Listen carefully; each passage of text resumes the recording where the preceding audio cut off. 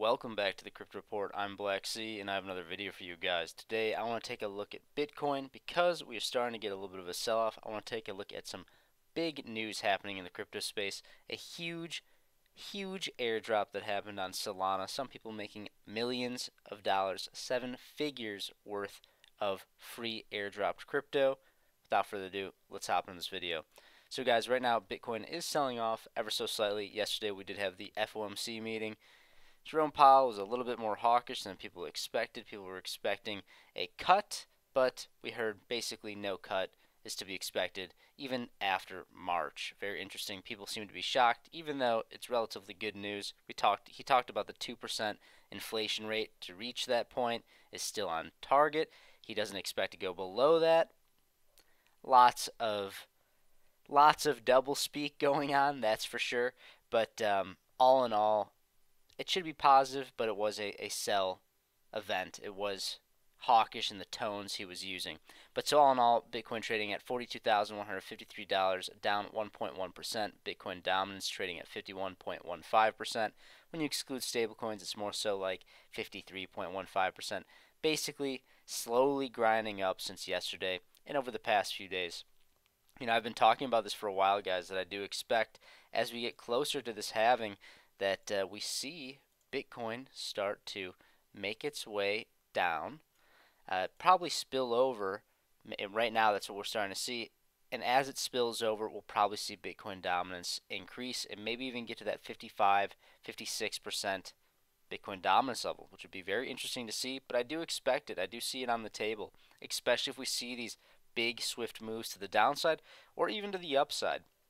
Even if we do get an invalidation on Bitcoin and instead of spilling over, let's say we come down here, we test this $40,000 price level once again, and we decide to make our way back up above 46,000, get those weekly candle closes above 46K, we'll probably see a continuation to the upside. We'll probably see another leg up, and it's super bullish if we see a weekly candle close above 46,000.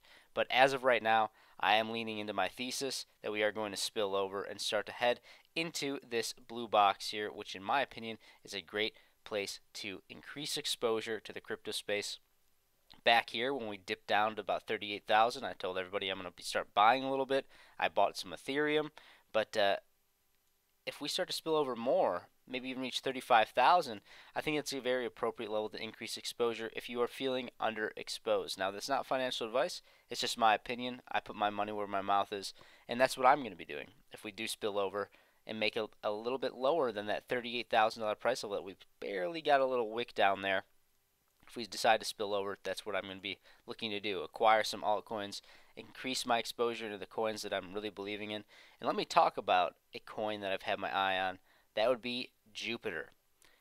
Jupiter, guys, was just airdropped yesterday. It was basically an aggregator. So basically anytime you want to swap through some wallets like Phantom Wallet, you use an aggregator which chooses which is the best DEX to swap with.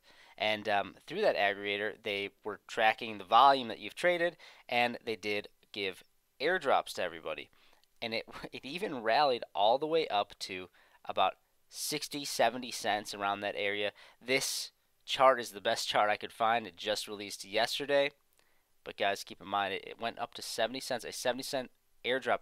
And guys, there was some people that made millions of dollars yesterday just from that airdrop.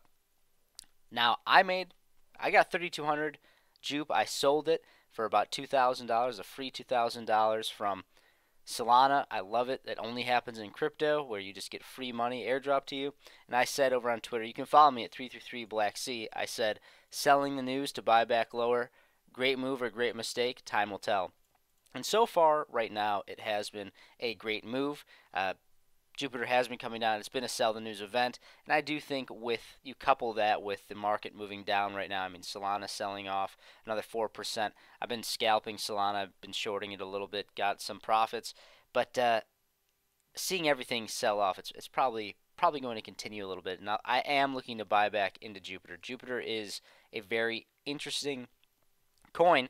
It is doing such volume that's kind of on pace to reach the same volume as Uniswap, which is the #1 DEX in the world, which has my eyebrows raised a little bit. I am interested, and it's gotten my attention, and I am looking to layer into this, especially if Bitcoin decides to spill over here in that $35,000 price level below 40K, above 28K in this box. I'm looking for more exposure for that coin, Jupiter.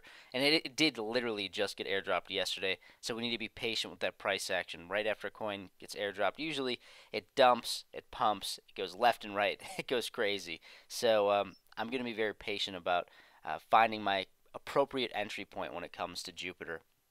But that being said, guys, it is the first today, which means that we did get a monthly candle close on Bitcoin. And it is sitting basically on top of this blue box, which is very interesting to see. Guys, long-term time frame, we're going up. We're going up on Bitcoin until we break this market structure and this trend, until we break below 28,000. We're going up, guys, and I'm saying break 28,000 on a monthly candle basis, a weekly candle basis. Let's look at the weekly really quick here. I mean, until we break something significant like that, guys, we're on our way up here. Everything is fine and dandy. Don't panic sell. We did make that local top here at about 49,000, but we're spilling over. All in all, right now, we're making a higher low, guys. It's a green light. It's a green light for an increase in the longevity of this market trend if we decide to make this higher low. And that's exactly what it seems like right now. Even if we come down to 32,000, we're still a higher low.